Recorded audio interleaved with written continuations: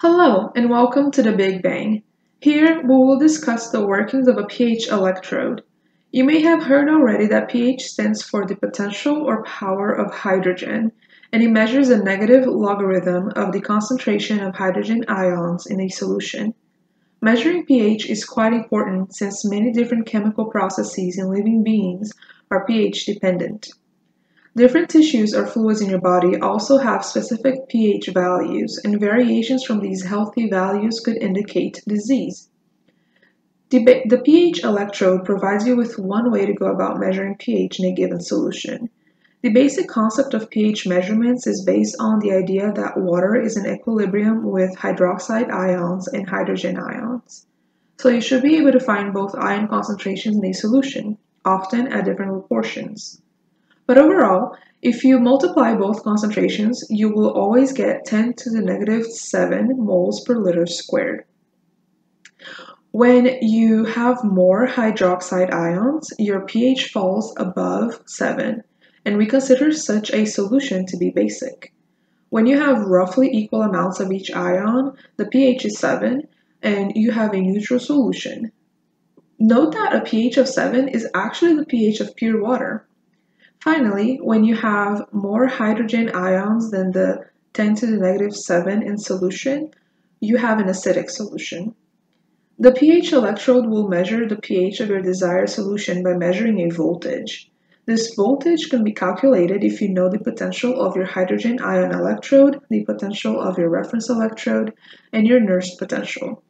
That can be useful and all, but we are trying to find the hydrogen ion concentration, or the pH of your solution, correct?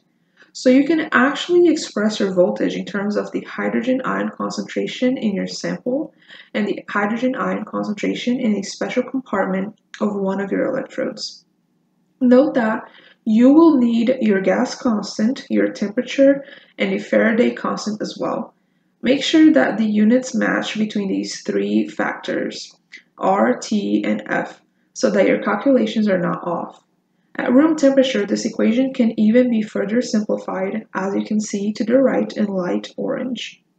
The 62 millivolts is the value you get at room temperature by multiplying R times the T times the natural log of 10 divided by F. Let's now make sense of what these terms mean.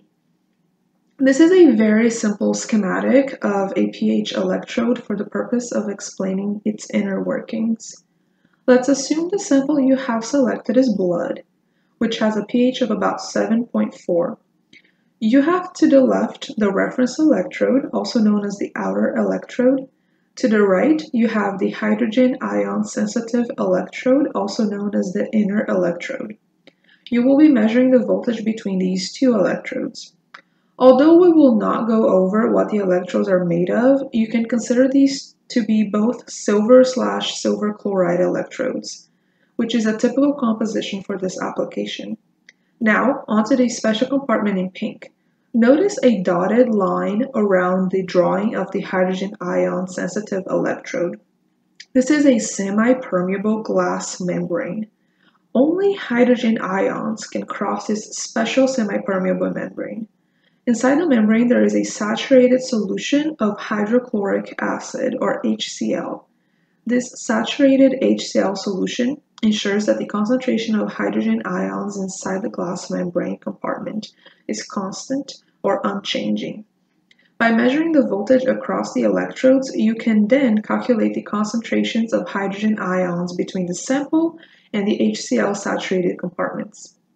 These equations should now make much more sense. You can use the measured voltage to calculate the pH of any sample you want, as long as you have first calibrated your electrode with a sample or buffer of known pH, such that you will have solved for the pH of the HCl compartment first. There is one brief consideration of practical importance regarding this electrode. The pH electrode is actually not so great for measuring the pH of samples with pH values that are either too high or too low. The electrode can be too sensitive at a high pH value, and it can saturate at a low pH value. So make sure to consider using this electrode for pH values that are outside these extremes. This is all for now on the pH electrode, but make sure to check out the Severinghaus PCO2 electrode for a great application of the pH electrode in measuring levels of carbon dioxide in the body. I will see you next time.